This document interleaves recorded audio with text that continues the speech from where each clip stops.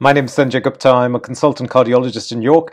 So today I wanted to talk to you about the beta blocker withdrawal syndrome. Okay. Now a lot of people have contacted me and said, look, how do I safely come off beta blockers? And therefore I thought I would quickly do a video around this subject. Before I start, it's important to say that please do not try and alter your medications, your dosages, without speaking to your healthcare provider, as he or she will know more about your unique situation than me. And all I'm really trying to do in this video is just giving general information, because it's a subject that not a lot of people know too much about. So always speak to your doctor armed with the information I'm providing, and see what they say and see whether it's even safe for you to come off your beta blockers or reduce the dose. Now, beta blockers are one of the commonest classes of medications that we use in cardiology and often serve as a bit of a jack of all trades. They basically blunt sympathetic activity, the effects of adrenaline in our system, and by doing so they have a multitude of potentially beneficial effects, such as reducing heart rate, reducing blood pressure, making the heart less irritable, reducing the demands on the heart, and increasing the time for the heart to fill with blood, so that the heart is able to then contract more effectively and push more blood out. In some situations, they make people feel better, i.e. they improve the quality of life. In other situations, they may actually have a prognosis modifying role, which means that they can actually prolong life. Let me give you some examples of this. Okay, beta blockers can be used to control blood pressure. Here, they don't necessarily make people feel better, but they may have a prognosis modifying role, meaning that if they lower the blood pressure, they reduce the risk of bad things happening to you in the future. The prognosis modifying role is a very weak role, but that's why they're used with blood pressure. Often they're used as a treatment for heart failure. In fact, in heart failure, they are very effective and they make people feel better, but can also have a very significant impact on improving lifespan or prognosis. They can be used in heart rhythm disturbances, ectopics, atrial fibrillation, VT, SVT, and here they make patients feel better, they suppress the arrhythmia, but they can also have a prognosis modifying role, i.e. even if they don't make you feel better, they may prevent bad things from happening to you in the future. They can be used to treat angina, and they can also be used in a prognosis modifying role after a heart attack. So again, here they may improve both quality and quantity of life. And sometimes they can be used purely for symptom control, such as an anti-anxiolytic, or to suppress benign ectopic beats in patients with normal hearts. So if you're taking a beta blocker, it's always worth asking why you take them. Is it because they make you feel better, or is it because they are in some way being used for a prognosis modifying role or effect? And that's really important, because if it's just about making you feel better, then maybe reducing them may not necessarily be harmful as such. Yes, you may not feel as good, but you can then decide that and go back up to the dose you were taking. If they're being used in a prognosis modifying role, then you're not going to realize those benefits yourself, but they may prevent bad things happening to you in the future.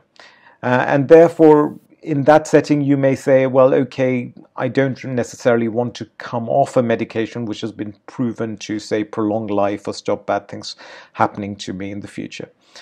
Now, acute abrupt withdrawal of beta blockers has been shown in many case reports to be associated with an increased risk of morbidity and mortality. This has mainly been described in patients who take beta blockers for angina due to significant coronary disease. And in a few of these patients, when they've stopped the beta blocker suddenly, patients have had more angina and even had heart attacks. Similarly, there have been case reports of patients who take beta blockers to control dangerous heart rhythm disturbances, and the beta blocker was abruptly stopped. It led to precipitation of ventricular dysrhythmias and even in some cases death. There have also been reports of heart failure status worsening and blood pressure going up excessively high when people have stopped the beta blocker abruptly. And that is why, everywhere you look, people say, do not stop the beta blocker abruptly.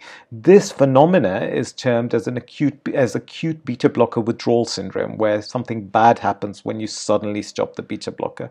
Why does it happen? Why does this happen? It is believed that the withdrawal effects happen because of increased sympathetic activity.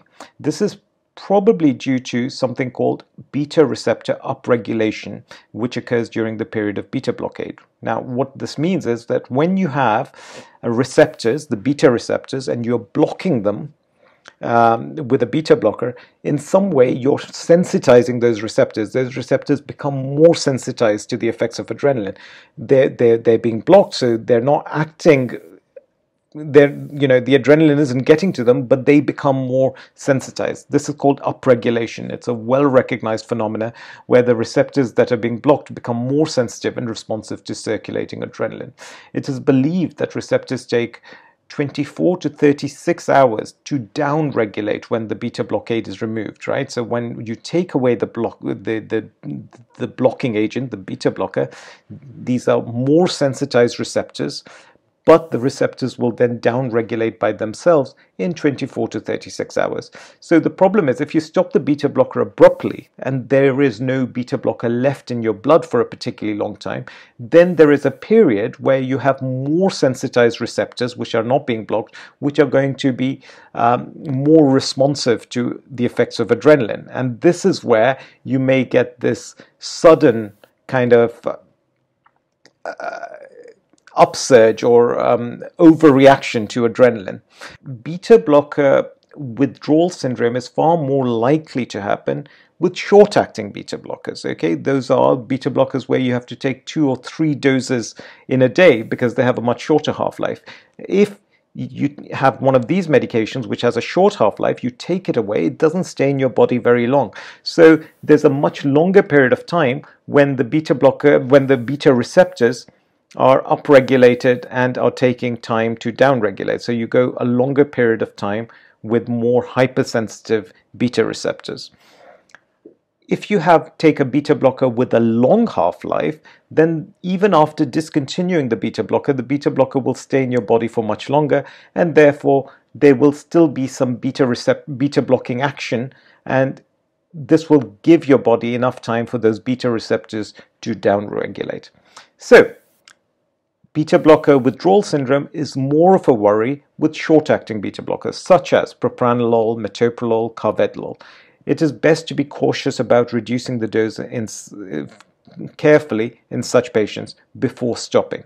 So in such cases, most people would say that you should take perhaps the usual dose, but once daily for a week, and then every other day for a week, and then eventually stop. If, on the other hand, you're taking a long-acting beta blocker, then take half the usual dose for a week, then half the usual dose every other day for a week, and then stop. As I say, it's very important that you only alter the dosages if sanctioned and supervised by your own doctor. But I hope this information is useful to those people as to what this effect is with the beta blockers and coming off them.